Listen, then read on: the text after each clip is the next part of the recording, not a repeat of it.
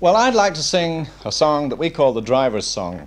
It was made up about a wee man from County Clare called Jack Hamilton that we recorded when they were building the M1. He was sitting in the largest earth-moving machine I've ever seen. It was a 92-ton job that had been brought from the Arizona desert to see how it would respond to conditions on the M1. It didn't respond very well, actually, because the following day it fell into a bog and had to be fished out by a train. But on this day, the rain was beating down, and he was on a tremendously steep embankment. And we climbed up to him and held the microphone up and said, is it difficult to drive one of these machines? He said, oh no, he said, even a lady could drive one of these. It was a huge machine, had 92 levers. He said, it's just a matter of getting to know them few levers. Anyway, this is his song. And Jack, if you're viewing, good on you.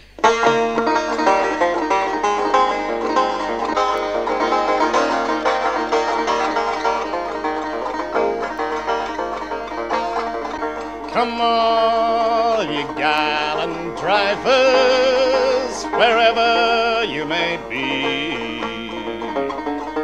Whether you drive a Euclid or a 54 RB, keep your hands upon the lever's cut and fill a steady load. And take it nice and steady, boys, digging up the road.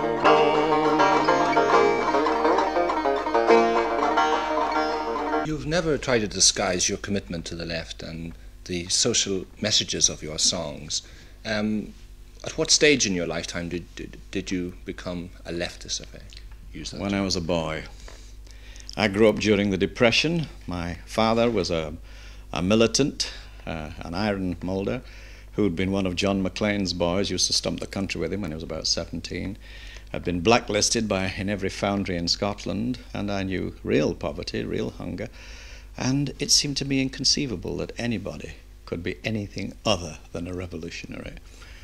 And I went on by the time I was 14, I was busily engaged in doing all kinds of things. I'd been on hunger marches, I'd worked street theatres out on hunger marches, wrote songs for hunger marches, often parodies of pop songs. I ran a group called the Red Megaphones. And there were 6 of us, all kids, and we had these megaphones, and we'd stand on the corner and we'd say, open your windows, open your doors, we are the Red Megaphones, you know, and then we'd perform a 10-minute sketch, hopefully before the cops arrived and bundled us off, or on the steps of baths in marketplaces anyway, you know. And you're an absolute believer in art as a weapon of the revolution, of social change, especially music, folk music. Yeah, I don't believe that today there is any art worthy of the name besides the art created by the working class in the course of its struggle. Peggy, can you tell me about your beginnings? You come from a very famous folk family. Completely different background.